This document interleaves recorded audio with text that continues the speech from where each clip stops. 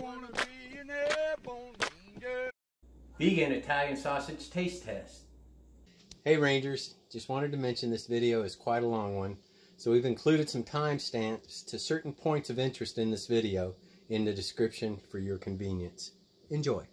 Hey everybody, it's Vegan Ranger here, and today we're going to do a comparison on Italian sausage.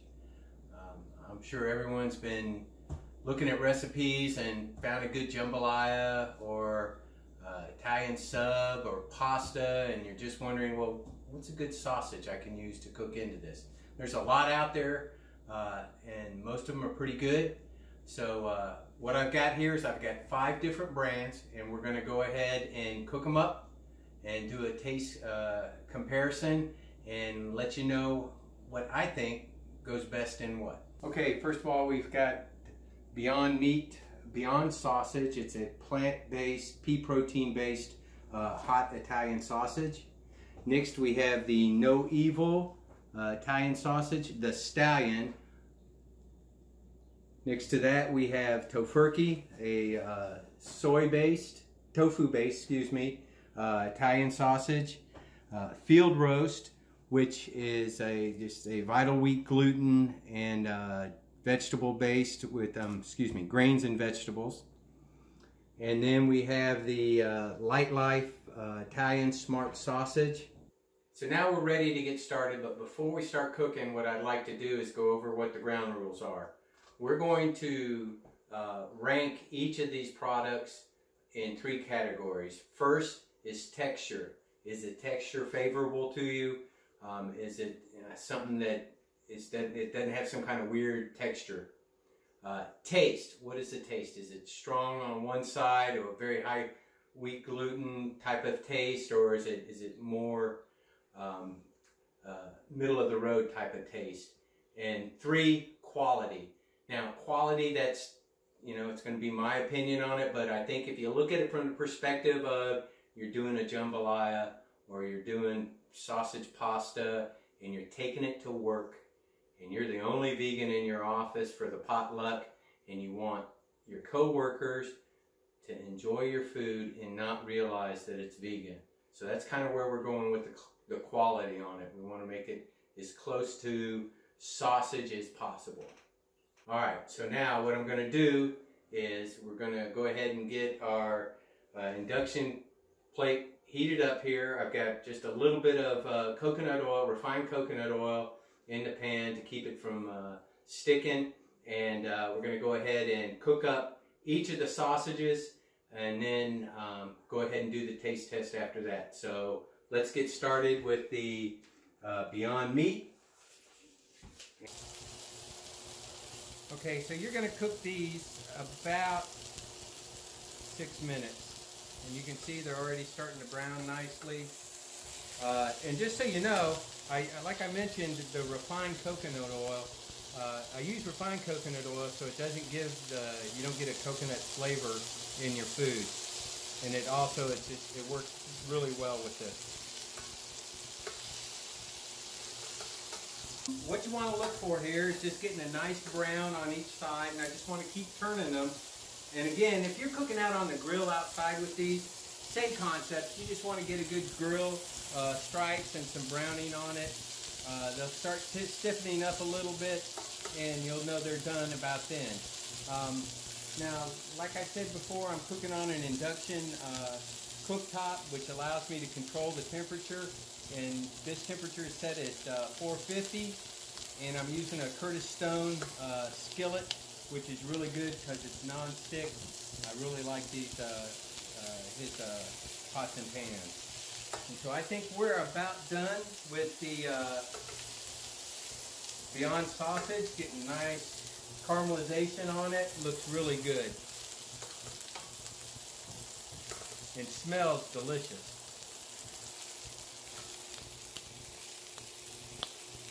Alright. Okay, Beyond Sausage are done. Clean the pan out a little bit. I'm going to go ahead and get the No Evil sausages ready. First of all, let me put a little coconut oil back in the pan. And now these, as you see, they have a casing on them. So you just want to remove the casing. And I'm sure this is probably a lot easier than I'm going to make it.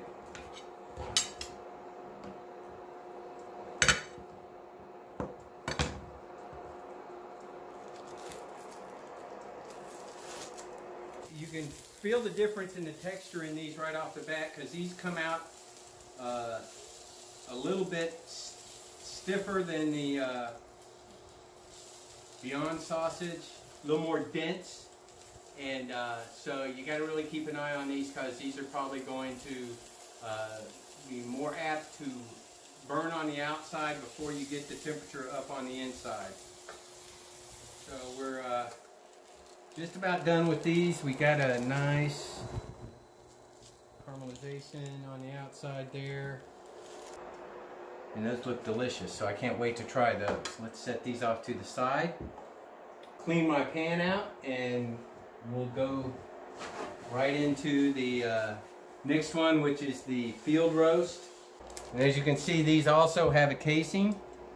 And again, however you can get it off is fine. I just as soon give it a little slice, pull the casing off. That way I'm not trying to unravel and unwrap it, because you can very easily break your sausage when doing that. So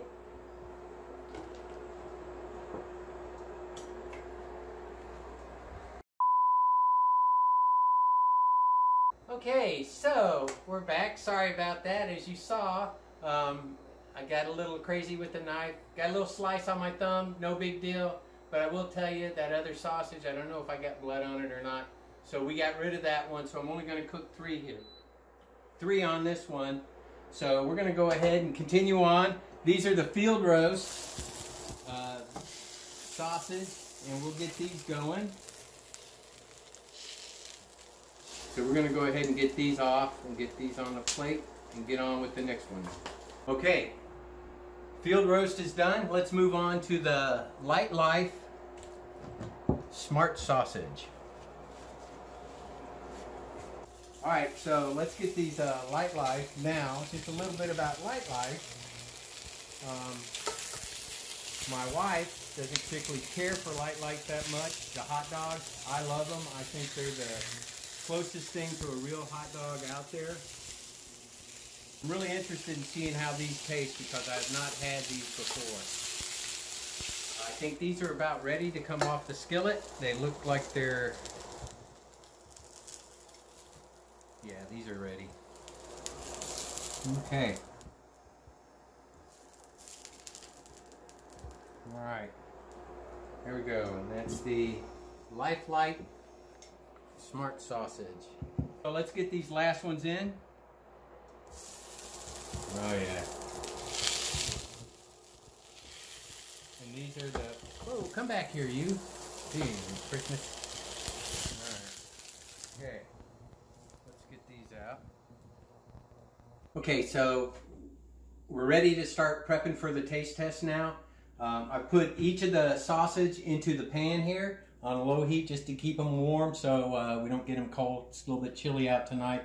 So what we're going to do now is I'm going to take each one out. I'm going to cut a couple of slices, put them on the plate. Once I'm done cutting a couple slices from each of the sausage, then we'll go ahead and start the taste test. So let me go ahead and get this started. We're going to start with the Tofurky. And again, this is the tofu based. And this is the texture. You got, with texture, you got both a visual texture and you got the feel texture in your mouth. So here, the visual on the Tofurky looks pretty good. It's not too stiff, so that actually looks pretty good. And let's move on to the Lightlife. And again, be careful with the knife. I don't need to slice myself up again. Oh yeah, this is pretty good texture here. It's soft, but not too soft. Looks pretty good. So, okay, there's the Tofurky. Let's get the Next one is the field roast. I'm determined to cut myself with that knife again. Okay, this looks pretty good also. You can see the red pepper and some of the veggie items that are in that. That looks really good. From a visual on that texture, that looks nice. All right, next we got the No Evil. All right, let's see what we got here. Now this one, right off the bat, this is a little bit harder, just from a feel. Yeah, it's a little bit drier too, so I'm not real sure about that. We'll see how that works out. I like my sausage a little softer. And okay, last but not least is the Beyond Meat sausage. And again, this is a very nice, soft,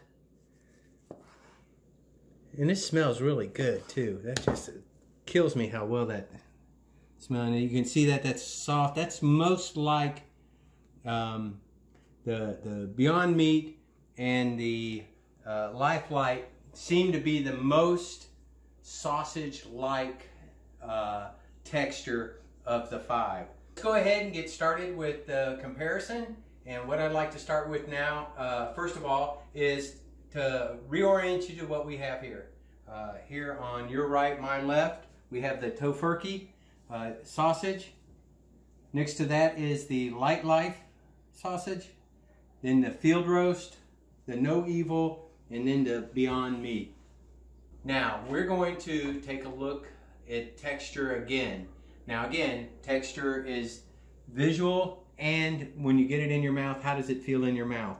And what I want to point out, and we'll start over here with the Tofurky, you can see it looks like it's got a pretty good texture. It's not real dry, a little dry, but you can see the vegetables and the spices in the meat. Next to that is the Lightlife, and again, nice soft texture. You can see the herbs and spices in there. Looks really good.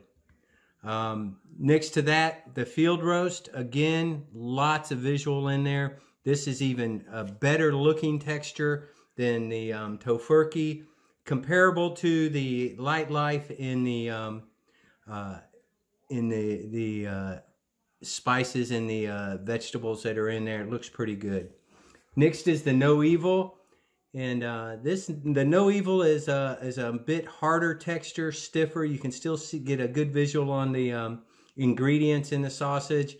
But if you like a harder, more dense sausage, then this one is definitely more dense and harder. Last but not least is the Beyond Meat sausage. And again, very soft, good texture.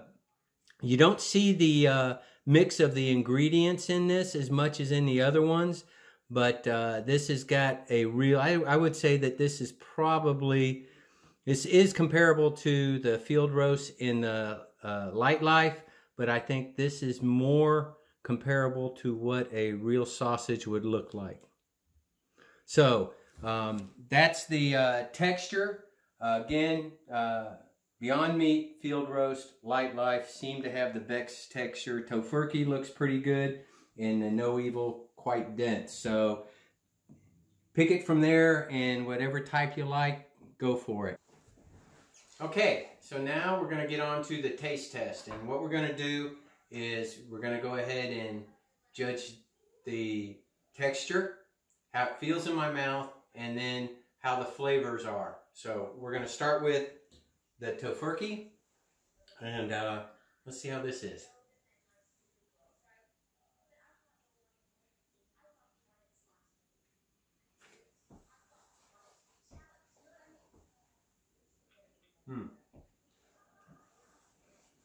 That's actually very tasty. Texture is good. It's gotten a little dry sitting out here, and I'm not going to let that sway me any, but I think it's not a bad texture. It's a little bit dense, but still, it's very tasty. There's a good note of the herbs and spices, and it's very good. So I like that. All right, let's move on to the Lightlife. And again, this was one that had the better visual texture, so let's see how well this one does.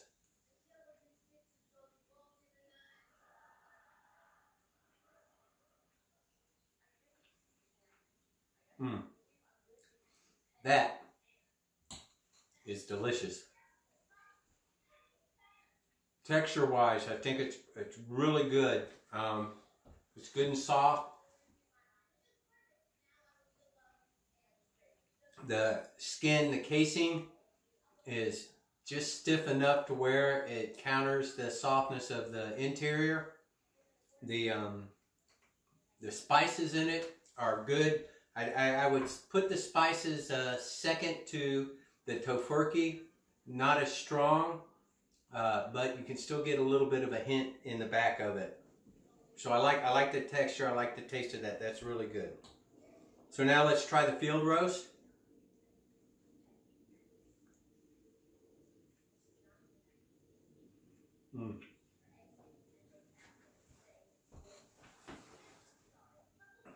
That's very good. The texture on that in my mouth is kind of in between the Tofurky and the Lightlife.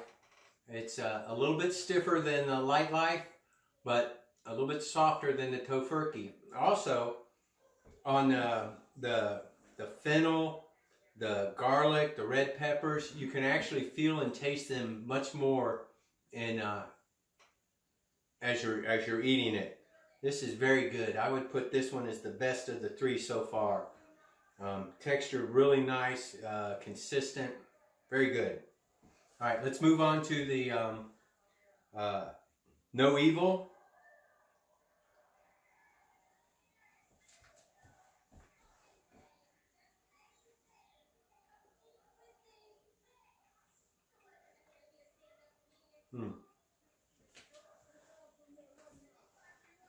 Well, I really like the taste of this. The texture is very dense and firm, but this has really got a good texture, a good taste. A little bit of a kick in there, a spicy kick, which I like. Not a lot of the herbs, but just a little bit, a touch of herb, and that little hotness on there makes that taste pretty good. But you're going to have to like a dense type of sausage to like this, because it's a little dry and dense, and not my particular favorite as far as the texture goes, but very tasty. Okay, last but not least, Beyond Meat. And this is the one that has the best visual, I think, on the texture.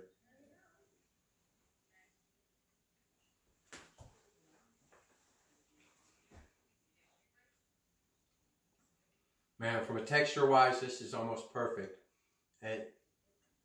It's just the right consistency to where it almost melts in your mouth as you're eating, as you're chewing it. And it's I think the best texture. And the taste on this, it's got a little bit smoky flavor and that hot, a little bit of a spicy aftertaste. Without question, I think the Beyond Meat is the best. All right, so that ends the taste test. Next, we're going to talk about quality overall, which we think are the best. Okay, so now we've done, we've looked at texture, we've had a taste test, we kind of got an idea which ones we like on those two aspects. And so now let's talk about quality. When we're talking about quality, we want to, it's a combination of the taste and the texture, how well you can use the product in recipes, and how well it's received with your non-vegan friends. Because for me, it's important. I want people to understand that vegan food is not all quinoa and kale. I mean, there's a wide variety of very good products out there that taste great, and if you use your imagination in preparing them, you can have fantastic meals, and you can have your non-vegan friends not even realize they're eating vegan food. And I think that's the supreme test in quality. So, We'll start here with the Tofurky. I think this is pretty good.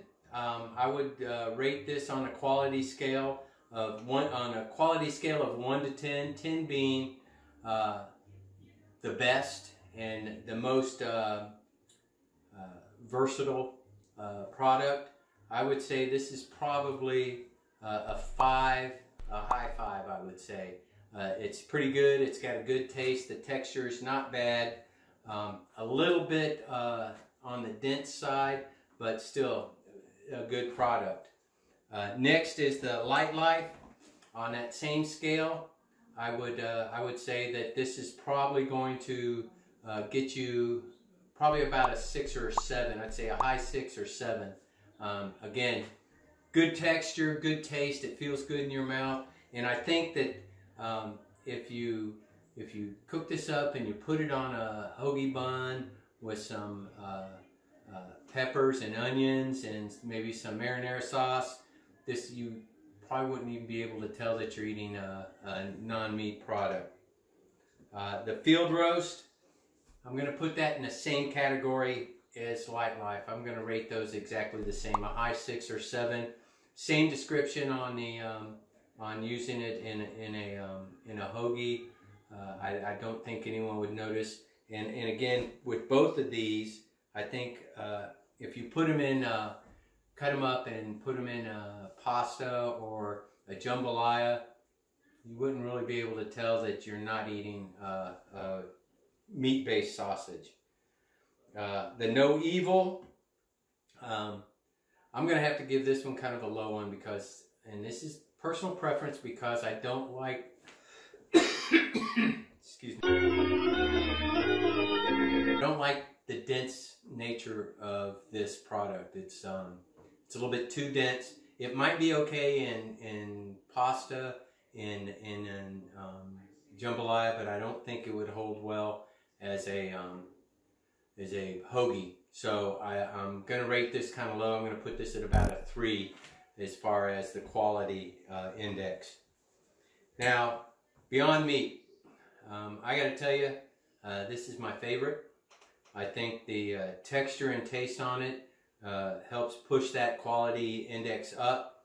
And I think this on a hoagie, this in any dish that you make is going to come across like sausage. And I think that your non-vegan friends or your co-workers would eat this and not realize they're not eating a meat-based product. This would get 8.5 or a 9 in my book. This is really the best. Now, from a perspective of where you're going to use these, I think the field roast and the Lightlife and the Beyond Meat are more suited to the hoagies. They'll work well in the in any other type of dish. I think the Tofurky would hold up better in a jambalaya just because it's a little bit denser and it maybe won't react so much to it. But as far as the quality goes, I would go Beyond Meat, field roast, and then Lightlife.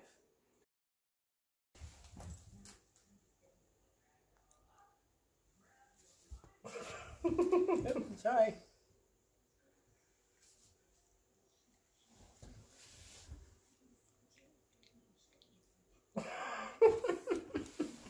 You write that up. You need to put a little dense.